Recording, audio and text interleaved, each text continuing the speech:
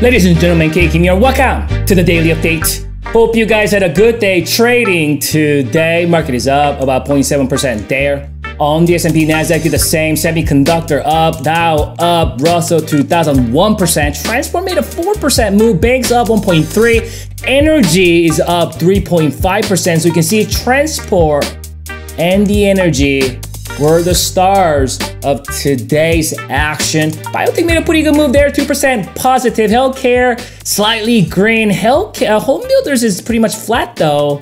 Utilities is the only sector with the red prints today. But let's be fair though, when the S&P 500s are coming down pretty heavily, remember we talked about how utilities are green. Retail's up about 1.2%. Emerging market 0.6%. Bitcoin is up 4%. There gold, silver miners are slightly up. However, GDX, which is the miners, is up 1%. Their dollar down, oil slightly up, treasury bond down. VIX is down about 11%. Let's stick with the S&P 500 ETF. Spider, 65-minute chart here.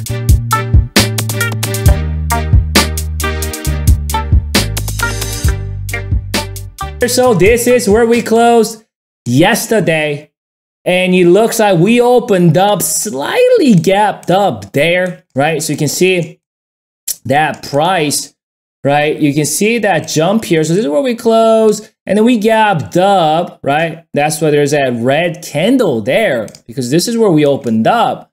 And a little bit of move came right back down. But at one point though, in that first, you see that lower wick here. And at one point, this thing looked pretty heavily bearish. Just right on that first hour, this is what it looked like. Probably some of these micro-term traders are freaking out, trying to chase that gap up.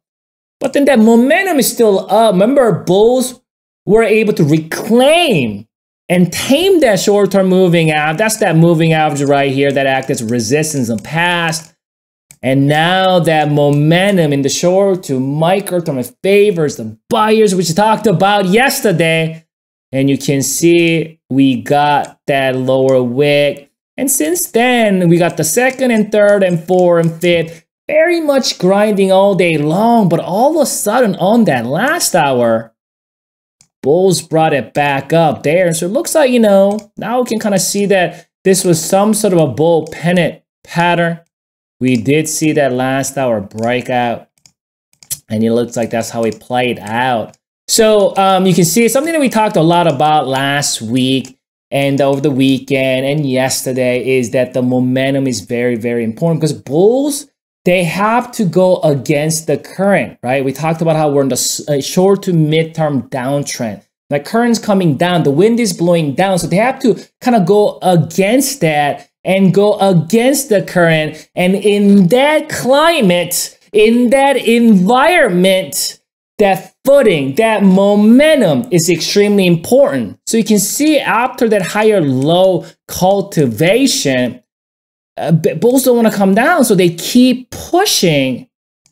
Even today, they continue to push on with close to about 1% gain there on the S&P 500. And this is a great work because the bulls are really, really working hard to keep that momentum going. Because right now, the short to midterm and the short to micro term, buyers are in control. We do want to give benefit of the doubt to the buyers in the short to micro to short term. However, when it comes to short to midterm, and that's what I'm talking about, benefit of the doubt goes to the sellers. If you watch my long-term analysis video over the weekend, we understand that long to primary term, benefit of the doubt goes to the buyers, right? So you can see we got that short to micro term momentum favoring the buyers, but structurally speaking, we do have this higher low, lower high, and we're still in the vicinity of lower potential. We don't know it yet, right? And that's what we talked about yesterday was that as long as this gap remains open, bears are not going anywhere. So that first objective from the bulls, what they need to do, what they need to achieve is this. Go up and fill that down gap. that opened up January 18th. That's it. They shouldn't be thinking about anything else. No all-time highs, no shenan, nothing. No gap. Right now, what they're thinking about, they should be thinking of, they should be focusing on is filling that down gap. If that down gap isn't filled, trust me right now, bears are not running around, running away, getting a scare. They're hiding right now, but they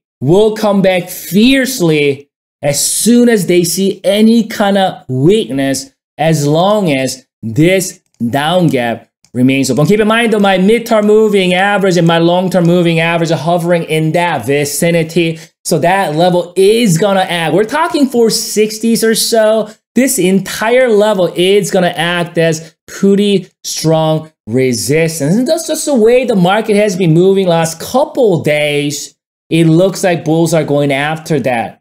So best case scenario for bears, if you're a bear and you really think that market should be seeing much, much lower prices, well, if we go up here,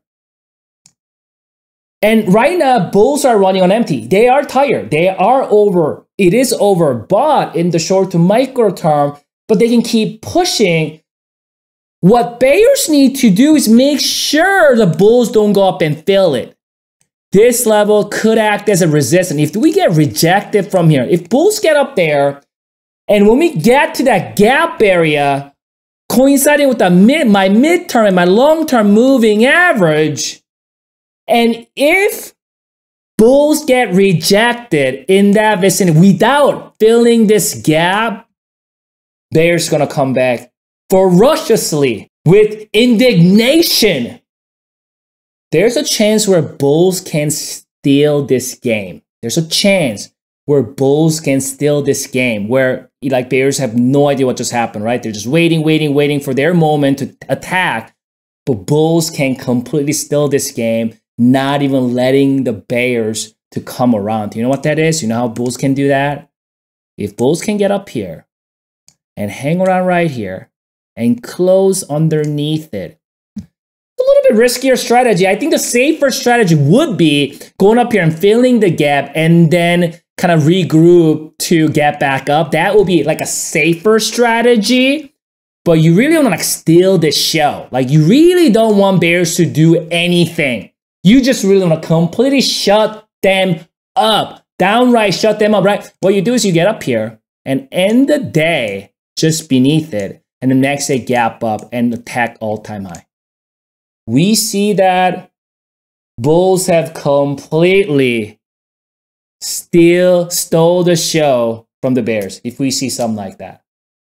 So let's check out that oscillator and see if we can extract any more information. And before we do that, should there be any kind of shenanigan tomorrow or downturn or anything like that, 442.07 is a level that bulls want to protect. We got 444 right here, my short-term moving average. That level has been acting as a resistance in the past, so bulls can utilize it as a new support. Let's check out that oscillator here. So the oscillator, what we're seeing right now is what I call a pancake pattern right here. So you can see we're starting to move sideways while the buyers are making a move. This is what I said yesterday, that, you know, bulls are tired. We did hit that overbought, but what the bulls can do, if they can keep that momentum going, if they want this to continue on, because they have to go against the stream, because remember, we're on short to midterm downtrend.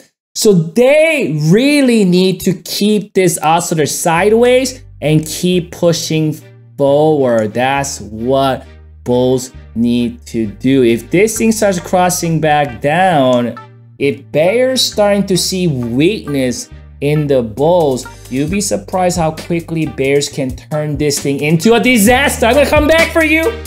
We'll reassess the situation. Enjoy your evening and glove trading tomorrow.